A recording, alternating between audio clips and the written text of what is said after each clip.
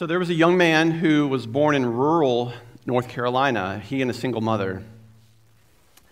And they had a hard life, a hard, really fight to survive kind of life every day. And he made up his mind one day, I'm never going to live like this again. I'm going to go to school, and I'm going to provide for my mother. His father had left when he was very young. So he went and he got an MBA, and he decided to go work for a hedge fund. He became very successful. He made millions and millions of dollars. His mother was a simple country woman. She didn't want very much in life. So he never knew what to really get her. So he just bought her some land and a nice house in the country, simple home. That's all she really wanted. And as the years went by, he didn't know what else to really provide for his mother. So he looked on the internet and he found these exotic birds from New Zealand that cost $150,000 a piece, which to him was not much money. So he thought, you know what, I'm going to do that. These birds are special because they can talk, they could sing, and they could dance. So he thought this will really be a nice treat for her. She's lonely at home. These birds might give her some companionship and things like that. So he said, I'm going to do that. $300,000. Birds get shipped from New Zealand to her home out in the country for her birthday. And he calls her and says, Mom, did you get the birds in the mail? They're for your birthday. She said, yes, honey. Thank you. They were delicious.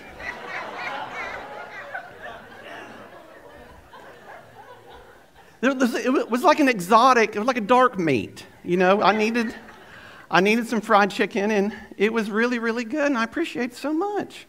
She says, Mom, you ate the birds. They could dance, they could sing, they could talk. She said, well, they should have said something. But thank you for sending them. It was a miracle. It was just when I needed some chicken.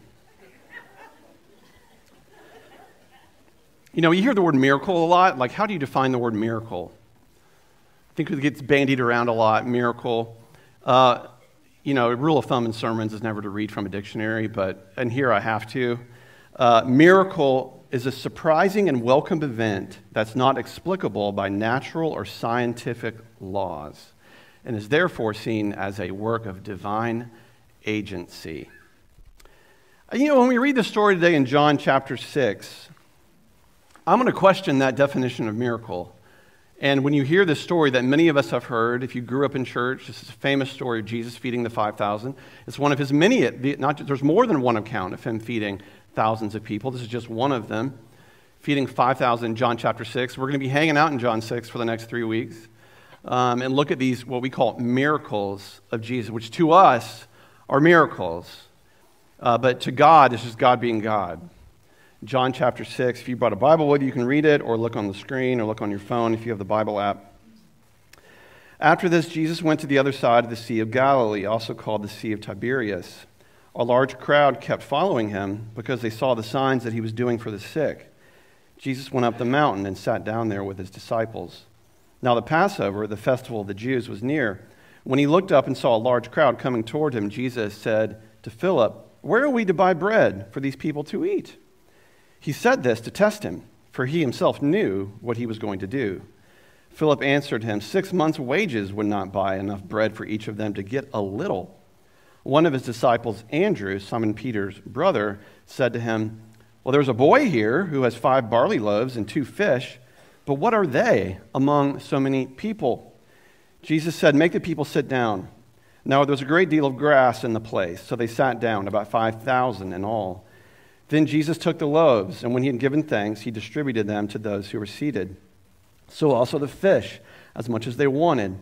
When they were satisfied, he told his disciples, gather up the fragments left over so that nothing may be lost. So they gathered them up. And from the fragments of the 5 barley loaves that left by those who had eaten, they filled 12 baskets. When the people saw the sign that he had done, they began to say, this is indeed the prophet who is to come into the world. So if you have a scientific view of the world, purely naturalistic, you'll read that story and write it off and say that's impossible. Now, to some people, they could see God as sort of a blind watchmaker, sort of like Benjamin Franklin famously held to, or Thomas Jefferson famously held to, which we would call deism. They believe in God, but that God is absent from his creation, that he started the watch, he wound it up, And he let it run. He put all this into play, all the natural processes that we experience every day, but he's not really involved with it whatsoever. He might occasionally drop in and out, but other than that, he's not really paying attention on a daily basis. Now, according to the Bible, however, God is not seen in that way at all. That God is portrayed as a divine being who upholds not just our world, but the universe in his hand. That he holds all things in creation by the word of his mouth, by the word of his command, really. It's his continuous creative power and will. If God were to stop being God and doing any of that, all of this would cease to exist. Colossians chapter 1, the Apostle Paul gives us a picture of Jesus here, that in him he holds all things together. All things were created for him, in heaven and on earth, visible and invisible, whether thrones or dominions or rulers or authorities. All things were created through him. This is a big statement, right? And for him. He is therefore before all things, and in him all things hold together.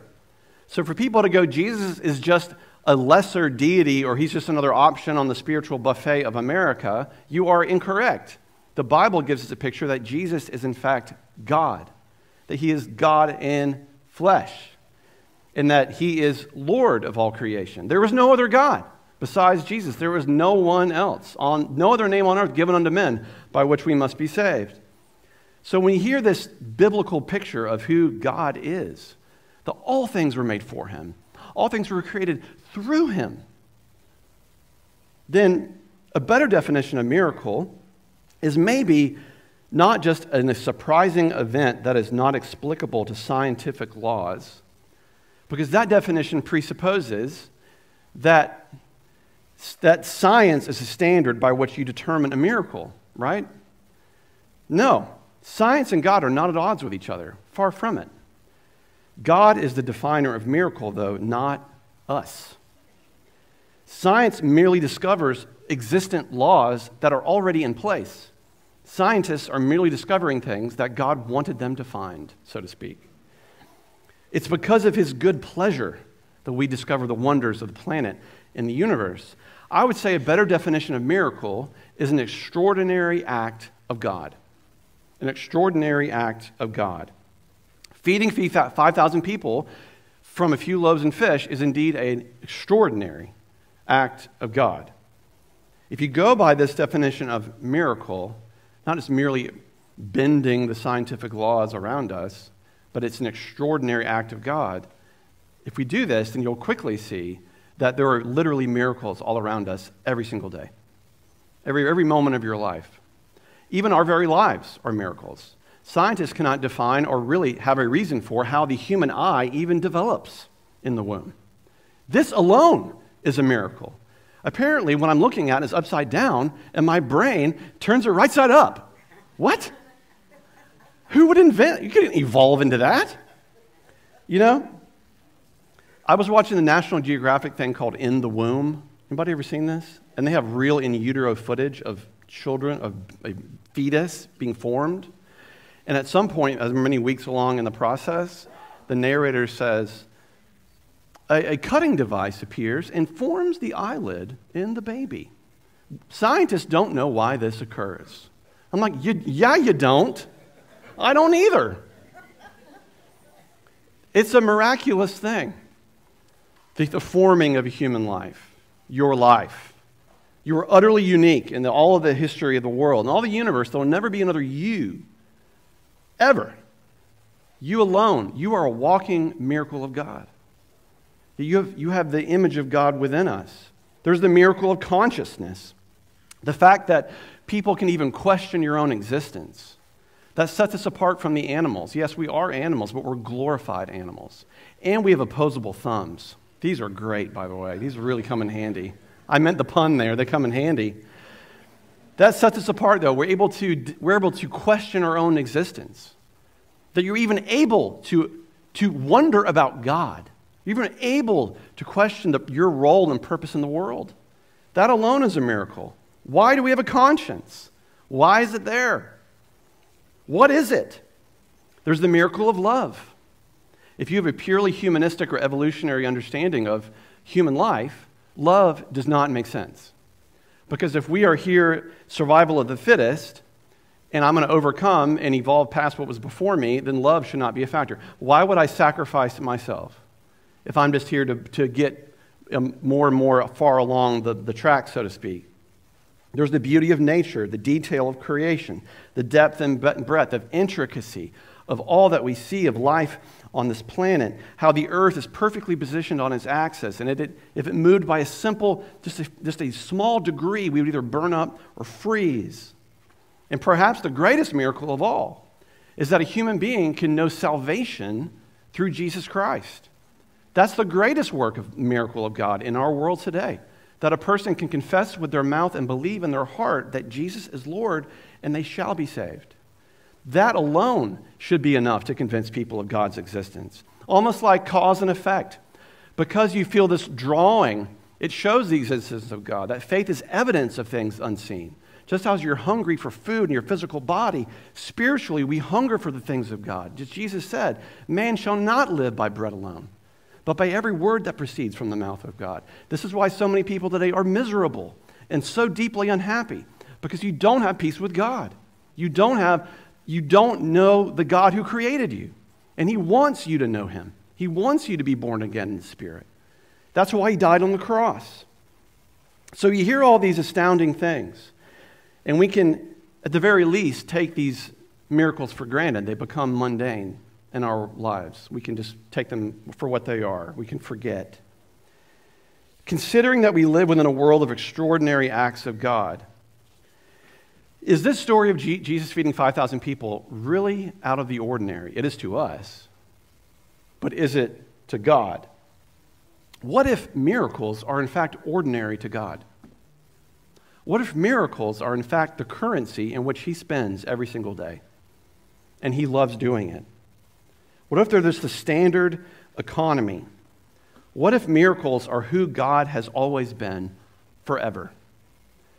He's not merely intervening in human history, but He's showing us a picture of who God is. He's generous. He's a servant. He's a giver. He's a provider. He's a protector. He's a creator. That you don't merely live in a natural world with the occasional supernatural thrown in just to keep things spicy and interesting. Rather, you and I are supernatural, immortal beings who happen to temporarily live in a natural world, all overseen by a supernatural God. That we live in the middle of hell and heaven. And yet, this is why we see such a confluence of suffering and joy in the same place. That you and I are immortal. You have never met a mere mortal in your whole life, as C.S. Lewis said. All are either bound to heaven for living forever with God, or to become more hellish after this life. After this life is over, people will either go to heaven, yes, or hell. In a Methodist church, I will say that, because Jesus taught on it repeatedly, dependent upon whatever people will do with the Son of God for themselves, choosing Christ for themselves, to know that the grace of God is poured out upon you. He wants no one to come under judgment. He wants all people to be with Him. As Jesus said in the Gospel of John, that the Father's will is that Jesus will be lifted up, and that all who will believe in Him, Jesus, He will raise them up on the last day. This is the Father's will. So if you believe that God spoke the universe into existence, that He created the very laws of nature for us to discover, then feeding 5,000 people is pretty darn simple for Him. Raising someone from the dead is entirely possible. Causing a virgin to take up child is entirely possible. Everything is on the table with a God like that. So I love this when Jesus looks at Philip and these disciples and He says, how are we going to feed these people? I have to think Jesus has a little smile on His face, because He knew what He was going to do. He had to have a little glimmer in His eye. How are we going to feed these people, y'all? What do you think we're going to do? Tell me. I want to hear what you would say. Andrew, who would consequently who was the catalyst for Simon meeting Jesus. Andrew brought his brother Simon to Jesus, and Simon became Peter. It's because of Andrew that we have Peter. Andrew at least speaks up and isn't entirely negative. The others are very cynical. However, 6 months' wages wouldn't even begin to pay these people, Jesus. Are you kidding me? Andrew, though, goes, well, this little boy's got a little something here, but this isn't nearly enough. At least Andrew offers something. The other 11 disciples completely view the situation through the lens of the natural. Naturally, this does not make sense. We're never going to pull this off. The ordinary, the unexplainable. They're leaving no room for God to do the extraordinary, abundant thing. But Andrew at least trusts almost like a child. And he says, well, we have this. Maybe this could happen. 2 weeks ago, we had Vacation Bible School here. And I don't know how many VBSs I've done at this point. I had a real case of the VBS. That's my old joke about VBS. I love Vacation Bible School. An amazing week.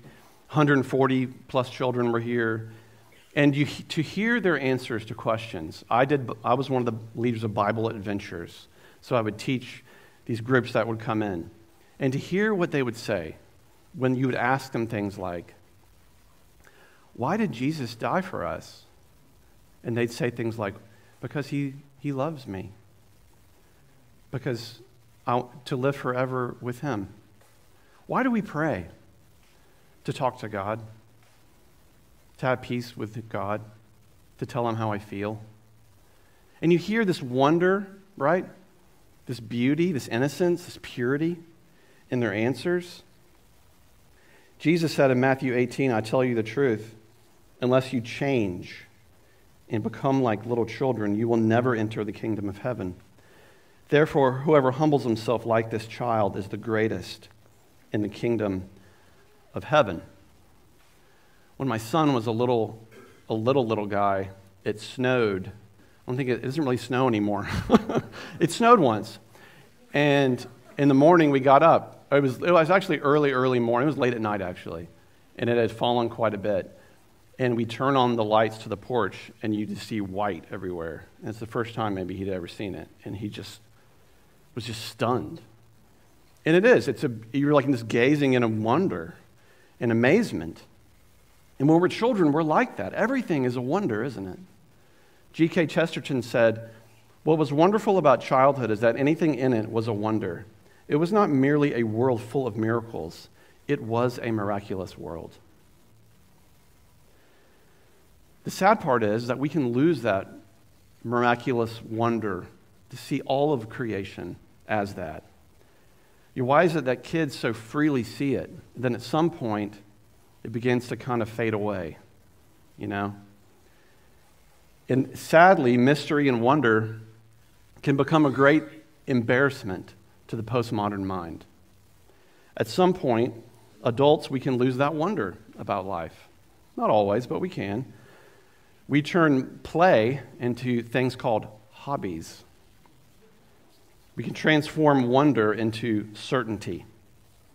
We can even drop prayer and to simply do a Google search. But while mystery and wonder are an embarrassment to the postmodern mind, they are not, however, an embarrassment to the heart of God and to Jesus.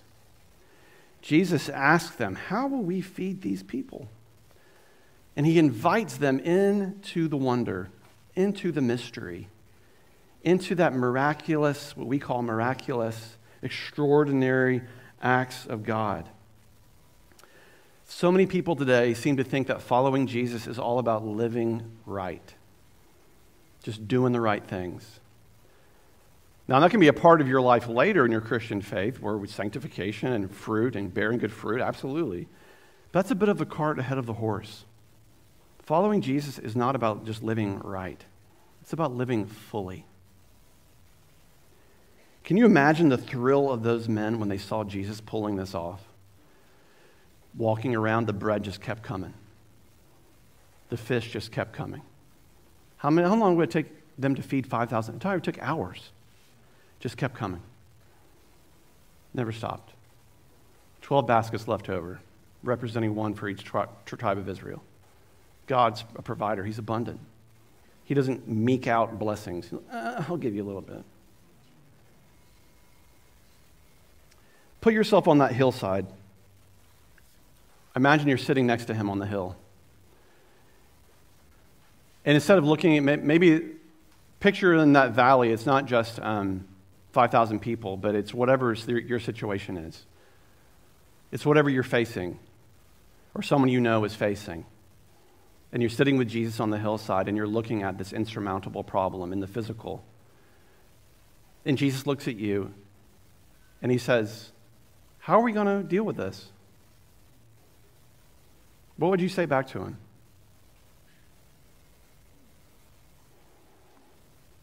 I think he'd probably answer your question with another question because he likes to do that. I think he would probably say, what do you have to offer? What can you put in? What can you provide? And let me do the rest. Maybe it's just a meager offering of some loaves and fish, but to God it's more than enough to work with. See, without God, you cannot. But without you, God will not. That our participation in the miracle is very important. It's an amazing thing. God could create bread out of thin air if he wanted to. In fact, he did it for the nation of Israel, manna. But see, if for the miracle always begins with a step of faith and action on our part. So what's in the valley? What are you sitting on the hillside and looking at? That this looks absolutely impossible. If your resources don't seem like enough, perfect. You're perfectly positioned for a miracle. You're perfectly positioned for God to do the impossible, which to us is impossible. To him, it's not. As Jesus said, with God all things are possible. Amen. For Jesus is like no other. So give him whatever you have. As stupid and embarrassing as it might feel, just give it to him. We have a few pieces of bread, but this is nothing. Give it to him. And through him, through that gift, he will bless the world. Now, it's an amazing thing that this miracle of feeding 5,000 people, Jesus uses bread. And yet at the Lord's Supper, at communion, he also would use bread, this very simple, tangible offering. And that night of his sacrifice, of the Last Supper, he took the bread. He said, now, this is now my body. This is broken for you. I will be broken for you. As often as you take this meal, do this in remembrance of me. And he took the cup of that Passover wine. He said, this is now the cup of salvation. This is my blood shed for you, that through this there will be forgiveness of sins, this new covenant with God that will never be broken. As often as you drink it, do this in remembrance of me. Let's pray together. Holy Spirit, be poured out upon these gifts of bread and wine. Make them be for us the body and blood of Christ.